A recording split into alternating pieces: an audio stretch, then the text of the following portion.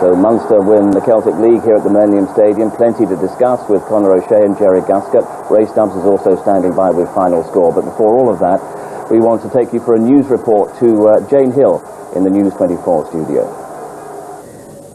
Good afternoon. It's feared that the American Space Shuttle Columbia has broken up minutes before landing. It's believed that all 7 astronauts on board have been killed. The space agency NASA lost all communication with the shuttle more than 2 hours ago. President Bush has cut short his summit at Camp David and has returned to the White House. He's due to make a statement shortly. Several white trails have been seen in the sky. They're thought to be debris from the shuttle. NASA has sent out search and rescue teams in Texas to search for any wreckage.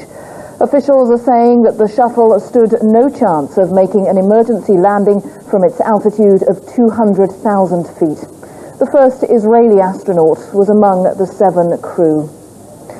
There is continuing coverage of this story on BBC News 24, and I will have more in the main news on BBC One at 5:30.